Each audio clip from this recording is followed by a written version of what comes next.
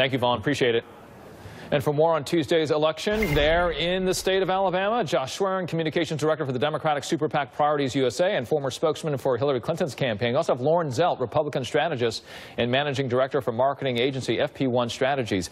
So much to talk about in so little time here. Lauren, quickly here. Roy Moore really not doing a lot, and in some cases, most cases, that may mean they felt fairly comfortable.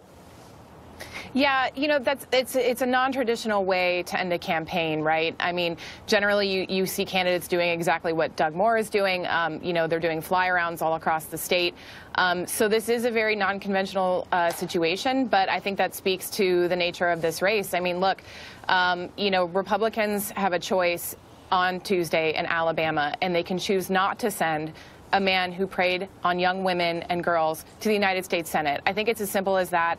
And I think strategically, if he's elected to the Senate, it's going to be a big problem for Republicans in 2018. Yeah, and you got to wonder here, Josh, the president now really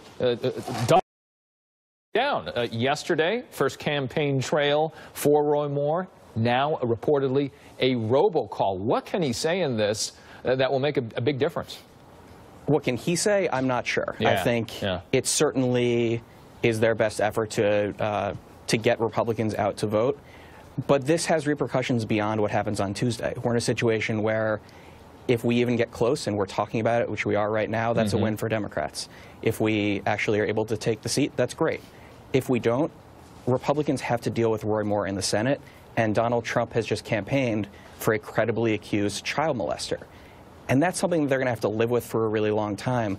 And I think something that is going to have serious repercussions in 2018, 2020, and beyond. Yeah. So this is a problem for them. And you cannot help but those who have come forward, those who have said, you know, I was harassed, I was assaulted, that I'm going to come to the microphones, I'm going to go to the papers, I don't have anything to gain from this. So they were saying here, Lauren, and what that might mean if Roy Moore wins, what that might mean for those who are survivors and those who may now remain quiet. You know, I think, especially if any of the women that have come forward to share their story are watching this, I want you to know that even if Roy Moore wins on Tuesday, that this does not diminish the bravery that it took for you to share your story. You know, I find those women to be incredibly brave in doing what they did, and women everywhere who have come forward to share, you know, a moment that they have found themselves in cases of sexual assault and harassment. Even if Roy Moore is to win, that does not discount the bravery that those women have shown in this really important time. Josh? Yeah, Lauren's exactly right. And I think it's important that we remember, as we're going through this, that it's important to hold men accountable, but it's also important to be lifting up women and supporting them and making sure that we get more women elected to office, positions of power. That's the only way we're actually going to solve this. Lauren, as that is happening and that difficulty, there is this unfortunate thought that, well, this is a test on the president's Teflon quality for him as well. All the accusations and allegations against him and what that means going to 2018. And we don't want to over-politicize it, but you hit it so well, both of you, on what's at focus here, and those are the women. 20 seconds quickly on what your thought is on that.